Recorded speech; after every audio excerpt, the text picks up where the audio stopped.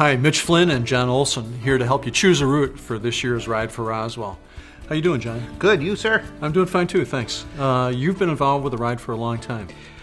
I think I've only missed 1 or 2 years riding, and since 2006 been a part of the team that runs it. It's been great. Yeah, and you started out with one of the teams too. Michael's Angels, one of the first teams, and was quite it was a wonderful thing at that time, raising in memory of a childhood classmate of one of my children. Yeah, that's a great story too. So it is. Should we talk a little bit about the routes? Absolutely. All right, great.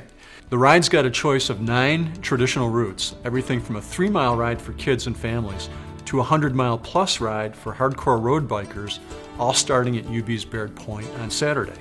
There's also the 12-mile Peloton ride on Friday night for qualified Extra Mile Club members. Participants can ride both the Peloton on Friday and a traditional ride route on Saturday. The 5 country rides go east to Clarence Center and beyond, for the most part on lightly traveled, scenic, and pretty much flat roads the whole way.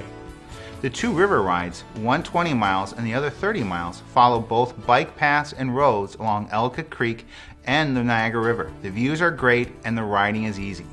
And then there are the 2 family rides, which are perfect if you're riding with kids or looking for something easier.